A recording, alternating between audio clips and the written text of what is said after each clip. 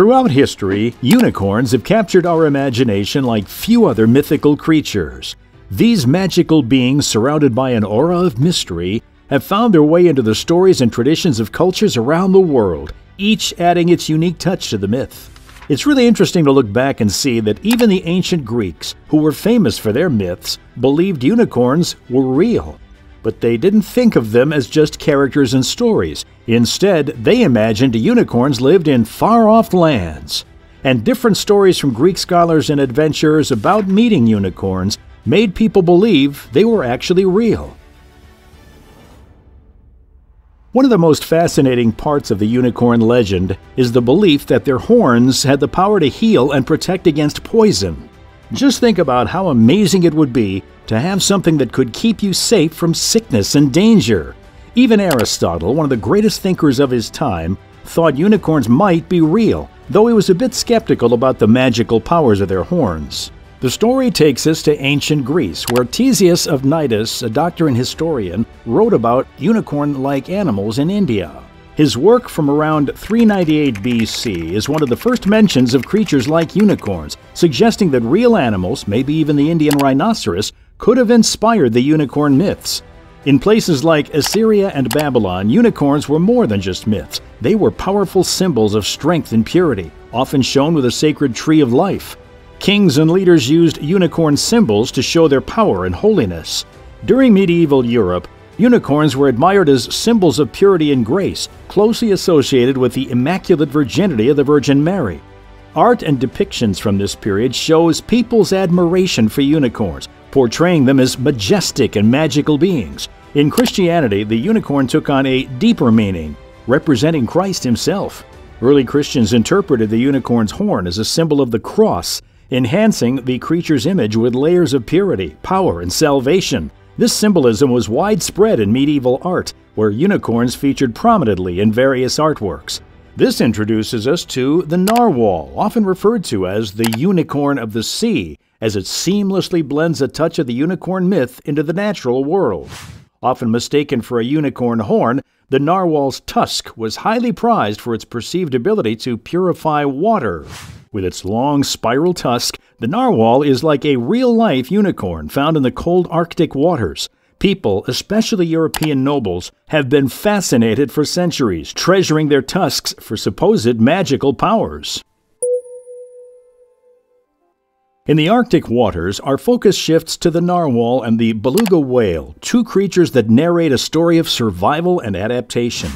The beluga, transitioning from light gray to pure white as they mature, earns the title of the Arctic's shapeshifter. These social and playful beings, reaching lengths of up to 5 meters and weighing as much as 3,500 pounds, gracefully navigate the Arctic seas, exploring shallow bays to deep, icy waters. On the other hand, the narwhal, with its unique spiral tusk, calls the cold waters of Canada and Greenland home. These remarkable creatures embark on extensive journeys, traveling over 1,860 miles in search of their preferred meals, such as polar cod and Greenland halibut. Narwhals are found primarily north of 60 degrees latitude and have a special bond with their icy surroundings. The male's distinctive tusks, which can grow impressively long, have captured the human imagination for centuries. Interestingly, in the past, these tusks were a big deal in trade circles, often sold as exotic treasures or crafted into jewelry and ornamental items. They were so prized that royalty would shell out huge sums for them, believing they could neutralize poison or cure illnesses. Though we now know these tusks don't hold magical powers, they continue to be one of the natural world's captivating enigmas, still sparking our wonder and curiosity. The narwhal tusk is not just for show, it's incredibly sensitive, loaded with up to 10 million nerve endings. This amazing trait gives narwhals a heightened ability to detect even the slightest changes in their icy home, such as how salty the water is. Imagine getting a chill from eating ice cream. That's how narwhals can feel changes in the water, with their tusks so finely tuned to their environment that they can experience heart rate changes with varying salt levels, showing just how important their tusk is for their survival. But the tusk is more than just a sensory organ. It also plays a key role in how narwhals get along with each other. When male narwhals engage in the gentle act of rubbing their tusks together, known as tusking, They're engaging in deep and meaningful communication. This behavior allows them to establish identities and hierarchies without resorting to aggression. It shows a side of narwhal society focused on connection and hierarchy through tender interactions rather than confrontations. When it comes to feeding, the tusk proves handy again, debunking old myths that narwhals use it to spear fish. Instead, they use their tusks to tap and stun fish, making it easier to catch their meals. Now you might wonder where exactly this tusk is on a narwhal. Well, it spirals out from the left side of their upper jaw, twisting in a leftward direction. While most narwhals sport just one tusk, there are a few exceptional cases where a narwhal might have two, which is quite a rare sight to behold, and the tusk's purpose has been a topic of curiosity for scientists for many years. Narwhal reproduction is a careful and timed affair. Mating takes place discreetly within the ice during spring, leading to a patient 14 to 15-month wait for the birth of a calf in early summer. Females might wait up to 3 years before having another calf, showing the care and energy they put into raising their young. Narwhal babies are born in the warm summer months, coming into the world tail first. These tiny calves, about 5 feet long and lightly covered in blubber, grow quickly thanks to their mother's nutritious milk. In the early days, they stick close to their mothers, learning to navigate their chilly underwater home. Migration is a big part of their lives, taking them on long trips through the Arctic's hidden waters. These aren't random travels, but purposeful journeys from places like Baffin Bay and Davis Strait to the warmer waters of the Canadian Arctic archipelago. In the cold of winter, they dive deep, up to 1,500 meters under the ice to hunt for hidden treasures of the sea, proving their incredible ability to dive and adapt. When spring comes, narwhals head to the brighter, food-rich waters of their summer spots, where life starts all over again. They stick to these special places, returning every year for birthing and feeding. In these warmer, shallow waters, narwhals go through a molting process, rubbing against the sea's rocks to shed their old skin for new. The importance of these migration paths to narwhals is huge. They act as vital routes, ensuring the survival of these majestic creatures by helping them find enough food and secure a future for their offspring. Apart from being fascinating for their iconic tusks and mysterious appearance, narwhals are incredibly social animals. Their life is a series of gatherings, from small groups to large pods of thousands, changing with the seasons. Their communication is a rich mix of sounds, clicks, whistles, and echoes.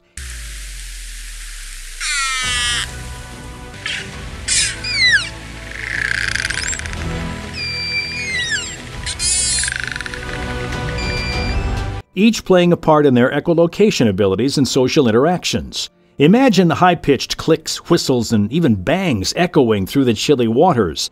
These sounds do two important things. They keep the narwhal groups connected in their huge watery world and help them find their way and catch food in the not-so-clear waters. The narwhal's famous tusk, which looks like a twisted mystery, also plays a big part in how they interact with each other.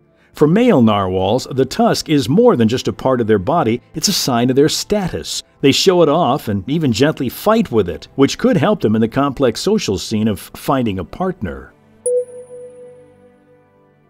When it comes to narwhals in captivity, the narrative takes a different turn. Unlike their relatives, the beluga whales, who seem to adapt well to human company in places like aquariums or zoos, narwhals are rarely kept in such environments.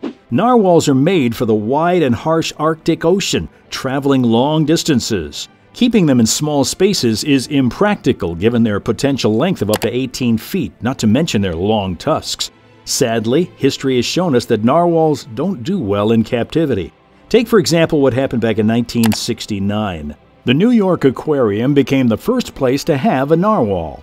This young narwhal, named Umiak, was taken from the wild. However, less than a year later, Umiak died from pneumonia. A similar situation unfolded at the Vancouver Aquarium in 1970. They took in a young male narwhal named Kila Laguk, 2 females and 3 calves. Despite the excitement it initially caused, this effort too ended in heartbreak, with all the narwhals passing away within a few months of their arrival. The stress of captivity and their sensitivity to their surroundings, partly through their tusks, means living in such conditions is risky for them. On the other hand, beluga whales seem to adapt better to life with humans, which is why we see them more often in shows and research centers. But for narwhals, their true home remains the icy waters of the Arctic, where they've lived freely for thousands of years.